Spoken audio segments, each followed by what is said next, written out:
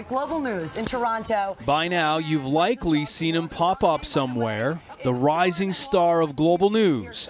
No disrespect to Leslie, of course. 25 years in the business, and it took a little cute dog to get me noticed elsewhere. Is that what you mean? Elaine Campbell, who became a symbol for... From the anchor desk in Toronto to millions of homes around the world, Storm the Global Weather Pooch has, well, blown through at a Category 5 rating.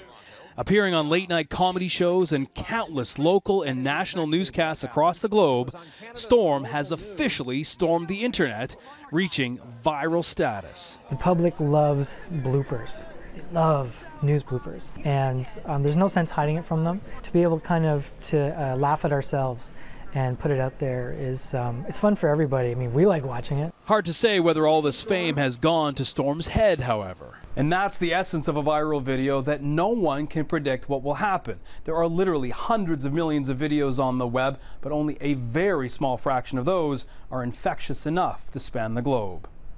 That's a pretty good monkey. And it's the unexpected, mostly accidental moments which are usually the most popular. Johnny, that really hurt. Just ask our Rob Leff. Oh, jeez. There's no way to manufacture this. Do you remember that old TV commercial? She told two friends who told two friends who told two friends who told two friends. That's the definition of being viral.